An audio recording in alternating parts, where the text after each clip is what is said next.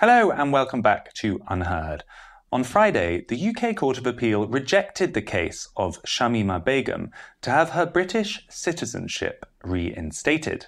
This is the 15-year-old schoolgirl, as she was then, who ran away in 2015 to join Islamic State, or ISIL. She married a jihadi and bore 3 children, none of whom survive.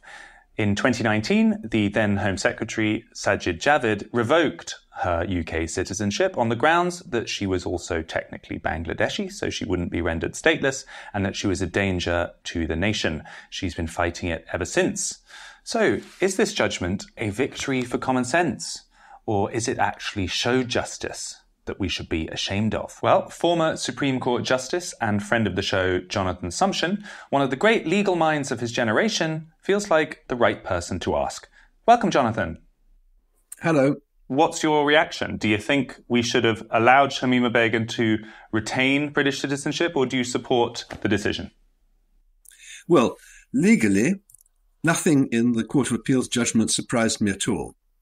Their main argument was that because Shamima Begum had been trafficked for sexual purposes, she should not have been deprived of her citizenship. The problem about that is that the Home Secretary deprived her of citizenship because he took the view that she was a threat to national security. It's a power that he's got. And it seems pretty clear that you can be trafficked for sexual purposes and still be a threat to national security. We don't know why she was thought to be a threat to national security. The Home Secretary, and indeed to some extent the courts, have relied on confidential intelligence assessments, which have quite properly not been disclosed. So we have to take their word for it. Personally, I find it surprising. It seems to me that the follies of a 15-year-old schoolchild must be redeemable. It also seems pretty clear that since she is probably the best-known person in the world in her particular position, she would be the last person to be used as a way of disrupting the British state. But, these are not my well-informed comments. I do not know what was in the intelligence dossier. The real problem here seems to me not to be a problem for the courts at all. It's a problem about the law. The law says that the Home Secretary cannot deprive a person of citizenship if it would make them stateless. Now, statelessness is treated perfectly correctly as a purely legal concept, but realistically it isn't. Shamima Begum could be deprived of her British citizenship because in theory she had Bangladeshi citizenship. There are lots of countries in the world that impose citizenship on people under their own law without their knowledge or consent, sometimes completely arbitrarily.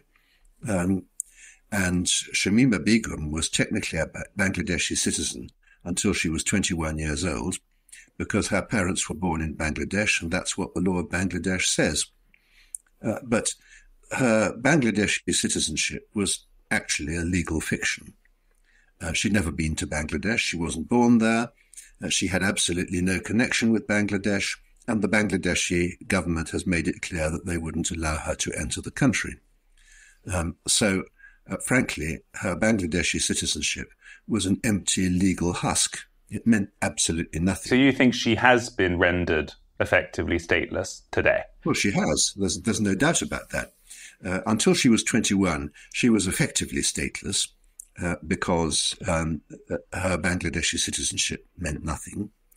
Once she was 21, her Bangladeshi citizenship lapsed, and so she's now completely stateless, both in fact and in law. So what's really happened is that the Home Secretary has deprived her of the only citizenship that mattered in any realistic sense, because she was a citizen, had another citizenship, which frankly had no reality at all. So let's just unpick a couple of those arguments. Had you been persuaded that she was a real and present danger to national security, would you, in that scenario, support her losing her citizenship? Yes. provided that this was a state of affairs that there was reason to think would continue. Even if she would be rendered stateless in the process? Yes. I don't see why the Home Secretary should accept the continued citizenship of somebody who is a threat to the security of the UK.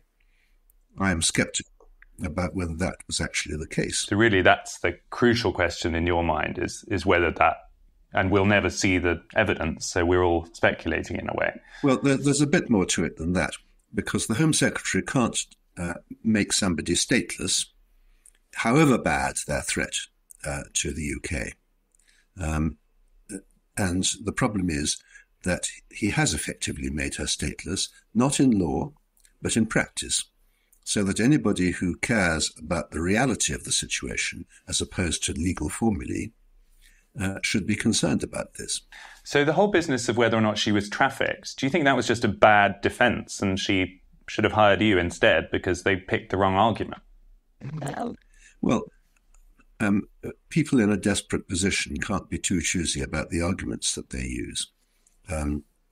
What was being argued was that the Home Secretary had a duty to investigate the question whether she had or hadn't been trafficked. And this was the peg on which they were going to hang the idea that in order to investigate that properly and give effect to the law against trafficking, he had to bring her back to the UK.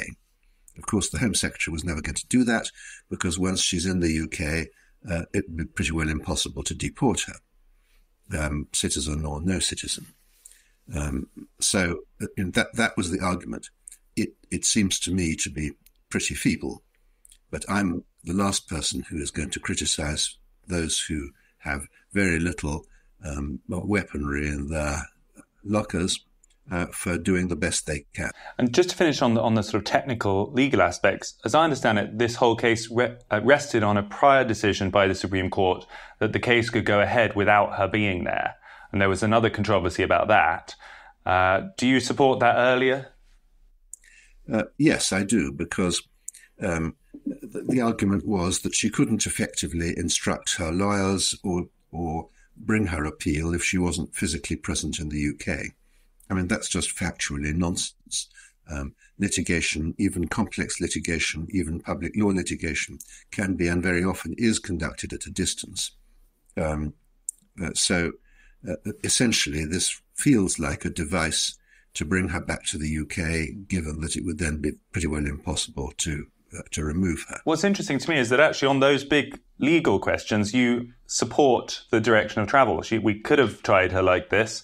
It is theoretically possible not to give her citizenship, even if it rendered her effectively stateless. It all comes down to really more of an overall sense of the rights and wrongs of the case. That is my position. I do not think that the decision of the Home Secretary can be faulted in law, for all the reasons that the Court of Appeal explained in their pretty comprehensive judgment this morning. What I do think, however, is that the law has given the Home Secretary the power to commit a gross injustice, and he has chosen to do that. Other Home Secretaries might not have done. Do you think it's something to do with this sense that a citizenship should be a sort of sacred possession? That actually once you've been let in, as it were, or if you're born here, or if you have a British passport, it shouldn't be a reasonable measure to suddenly withdraw it. Is that where the injustice lies? That's not where I start from. I mean, the fact is the law says you can withdraw it if it is, to use the statutory phrase, conducive to the public good to withdraw it. And I don't have any problem with the principle. I do think that it is such a drastic power that the Home Secretaries should always be exceptionally cautious before exercising it. So if it's the public good argument, what about the argument that surely just as an example to other people who might be considering becoming traitors to their country, absconding, joining a murderous regime that wishes ill to our own country. This now makes it quite clear that it's not allowed, and if you do that, you won't be allowed back. Is that not a public good? Yes, I think it is, and you've got to weigh up, however, different public goods. One public good is a basic sense of justice. I mean, because she committed an act of gross folly at the age of 15, she is now condemned to be unable to go anywhere in the world except in the Kurdish-run detention center where she has been for the last few years. Now, that is a situation which seems likely to persist permanently. Now, I think some sense of proportion should be brought to this, even if one is interested in deterring others. And to my mind, condemning somebody to effective permanent exile in an unfriendly corner of northern Syria is a grossly disproportionate response to the act of somebody who was only 15 when she took this fateful decision. I suspect what some people watching might think is that this is another overly observant to the rules kind of argument made by Western powers that seem unable to defend themselves from things that are most common sense people would think are bad, such as terrorists and such as people who are evidently traitors. And yet here we are finding ways to defend her, finding ways to let her back in. What would you say to those people who are like, come on, Lord Sumption, this is now angels on the head of a pin. She went to the Islamic State. She witnessed murders. She took part in violence. She was part of an absolute enemy country. Why would we want her back? Well, that's one point of view. It's not a point of view that I share because of her age at the time and because I believe that people who commit this sort of act at the age of 15 are redeemable.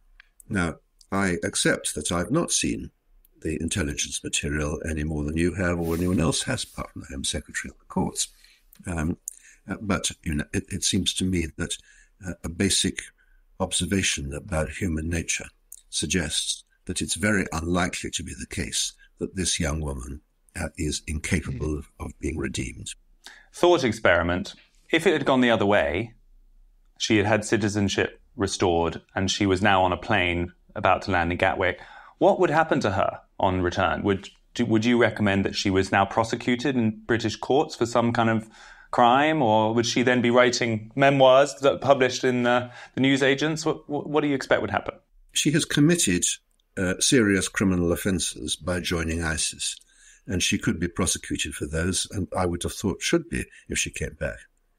I don't have a problem about that. And that's actually what most countries have done. Most countries have repatriated their misguided citizens, mostly young, who went off and joined ISIS before ISIS collapsed. And so, it is, for all that you say about deterrence and treachery and all that, and I can concede the force of those points. There are other ways of dealing with this.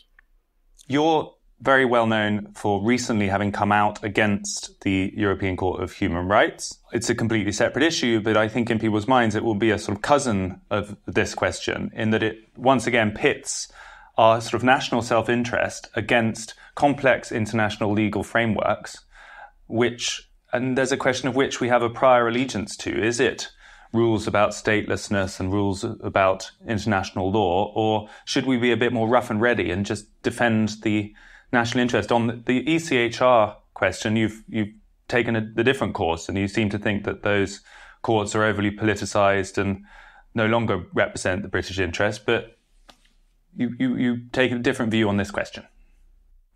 There's no inconsistency, because the rule which empowers the Home Secretary to deprive her of her citizenship is a rule of English statute law, with the limitations that English statute law imposes.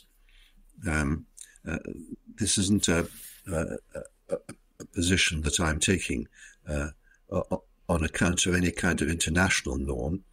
It simply seems to me to be a basic principle of justice in the broader non-legal sense.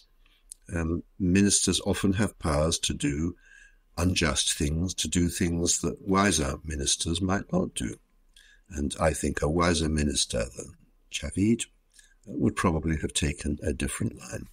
Another separate but possibly related question has happened in the last couple of days, which is the whole business of the Speaker of the House of Commons ripping up precedent, apparently because he was anxious about protesters and threats to MP security related to Israel-Gaza. Where do you stand on that? I find it bizarre to suggest that the procedural rules about which motion is going to take priority should have any impact at all on the safety of MPs. I believed that this Speaker's predecessor, John Bercow, for all his vices, and there were plenty of those, actually did the country a considerable service by not allowing a government which did not have a majority in the House of Commons to determine exactly what the House of Commons should consider. That was the view that I expressed, and it's one that I still hold. I think that Speaker Hoyle's decision about the debate the day before yesterday comes into a different category entirely. There are circumstances, and minority governments is one of them, when it's right to modify the rules to an unusual situation. But what Speaker Hoyle did was to deprive the Scottish National Party of their right to bring forward and vote upon their own motion. The government has most of the cards in House of Commons procedure.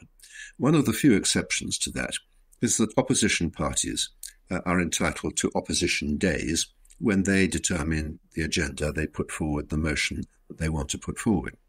The Scottish National Party has fewer opposition days than the Labour Party because it's a smaller party, and it has effectively been deprived of those by a decision on the part of the Speaker which enabled the Labour Party to hijack their opposition day. I think that is a serious matter. And although there's all sorts of tactical shenanigans going on, the Scottish National Party was trying to set a trap to the Labour Party so as to encourage rebellions which they hoped would reduce the electoral impact of the Labour Party in Scotland. The Labour Party wanted to avoid the appearance of a schism which in fact exists. The Conservative Party was very happy to see them all fighting each other, all to its own good. I am not in any of these camps, but I do care about the effectiveness of the House of Commons, and it seems to me that what Speaker Hoyle did undermined its effectiveness in quite a significant way. Does it worry you also that this sense that there was a big protest over the road in Parliament Square, they were beaming from the river to the sea up the length of Big Ben? Apparently, certain Labour MPs had received threats to their safety. Does it worry you that there was that sense of intimidation that brought about that change to procedure? Well, if indeed it did, I think that I don't know how real the threat is, and I don't know how real it is to suggest that the threat was increased by determining whether it was the SNP's motion critical of Israel or the Labour Party's motion slightly less critical of Israel, which took priority. I just think these are two unconnected facts. But the answer to your question, does it concern me that there should be threats, that there should be an atmosphere of violence? Yes, of course it does, and it should concern anybody. But I don't think it's got anything to do with the procedural decisions of the Speaker of the House of Commons. Final question, Lord Sumption. A lot of people who've been watching this channel will have become big fans of yours during the COVID period. And you were so much of an outlier there, and you really stuck to your guns on the lockdowns were a mistake. Tracing your viewpoints through, we now reach where you've come down on the Shamima Begum case. It's, I guess, more of a... Well, I think I'm an outlier on that too. I suspect that I am. But, I don't do portfolio politics. I don't take the line that because I think something about issue X, I've got to think something about some unrelated issue Y. I try to look at each problem on its merits. Well, I was going to accuse you of coherence, actually, because... Well, that's welcome.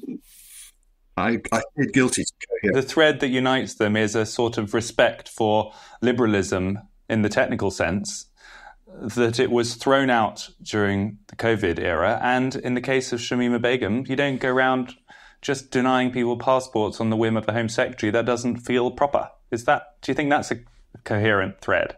I think that's perfectly fair. I mean, I am a liberal, and that is a common feature in quite a lot of the views that I take on public affairs. That means proper institutions, proper procedures, and following some rules. Respect for conventions when those conventions are still relevant. Sometimes they have ceased to be relevant when one allows them to expire. But we're not in that area now. And liberty being a big part of that. Liberty is not an absolute value. It can be trumped, but it needs something really important to trump it. Lord Sumption, thanks for giving us the benefit of your wisdom today. Thank you. Always good to hear from Jonathan Sumption, a real friend of the show and an independent thinker, just the kind of person we love here at UnHerd. Whether you agree with him or not, let us know. And thanks for joining. This was UnHerd.